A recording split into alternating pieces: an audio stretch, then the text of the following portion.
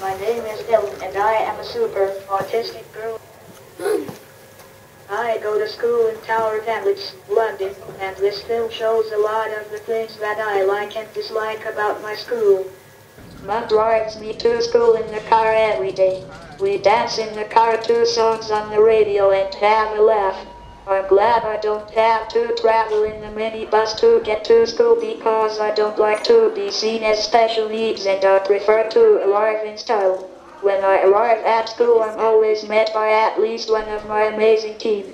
They take me to registration and support me in lessons. The people in my form make it easier for me because I can work well with them and they always treat me like an equal. Every week my team meets with my mom and they share information and ideas. Sometimes I attend the meetings, but if I'm in class I get all the information afterwards and sometimes I ask for things to be raised. I don't have any good friends of my own age at school and I feel very alone when I think of all the friends I had at primary school. We don't have that much time to chat in secondary school and it's difficult for me to chat as I can't speak and have to use communication aids all the time. I really hate the ramps at school. I know the pupils in wheelchairs need them, but I have some problems with my eyes and ears which makes it very difficult for me to manage the gradual incline of a ramp without feeling sick. The corridors are very busy at times and it's a really hard job to get from one place to another in the crush of bodies. This always causes me problems at school, but I just about cope. The noise of the class and the lights in some of the classrooms cause me a lot of difficulty and can trigger sensory attacks at times. I always experience difficulty in ICT sleeps because the noise from all the computers really bugs me and results in painful sensory overload. This is a shot of me walking down the corridor by the special needs department. The corridors are pretty awful for me, but I have a room in the department that I can chill out in when it gets a bit too much. You can see that it's a more serious type of place for doing proper work and not for making toast and playing silly games.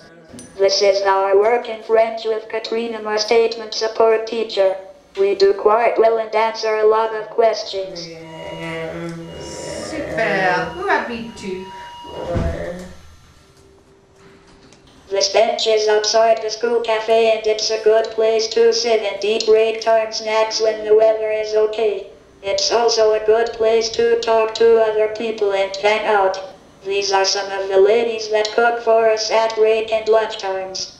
Most of the food is quite nice. I adore the chicken and the yummy pastas. The cafe where we eat lunch is the most terrible place for sensory overload.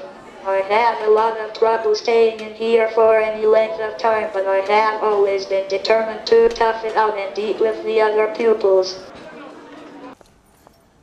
We have some great garden spaces at school and I love staying outside in the sunshine with my team when we are relaxed and happy to be free from the classrooms and corridors. Yeah. I love more than anything my speech time when I try to quicken my ability to talk words.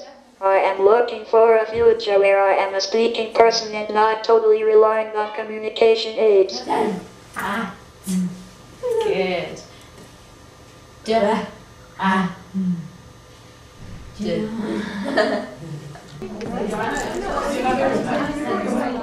This is how I type with my team.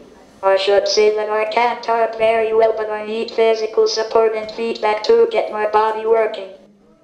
The school has some modern parks and one of my favorite places is the main entrance.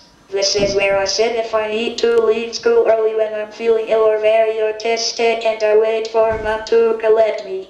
I always know when she gets to the school gate as I can see the security monitors in the office from the sofas. I really enjoy times like these when I get to go to a cafe outside school for lunch with my team. We always have a lot of fun and enjoy imagining the lives and thoughts of other cafe users and play games about what they might say to each other. I walk home with Mom most days and this is part of our route home. Thank you for for watching this film. I hope you enjoyed it and that it's made you think about how autistic people get different experiences at school.